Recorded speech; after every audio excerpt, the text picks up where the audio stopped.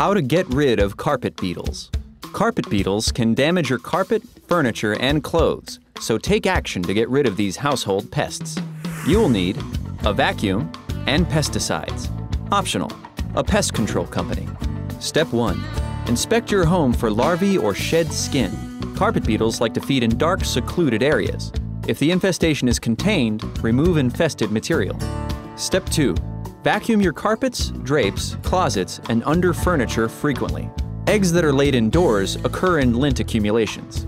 Vacuum along baseboards and edges of carpeting where carpet beetles like to feed.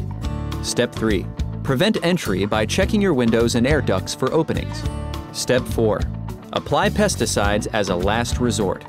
Bedding and clothing should not be sprayed, and read all labels before applying. Check with a pest control company to find out the risks of using pesticides in the home. Step 5. Call your local pest control if you want an experienced professional to remove the pests. Did you know? Not all beetles are household pests. Ladybugs are considered good luck in many cultures.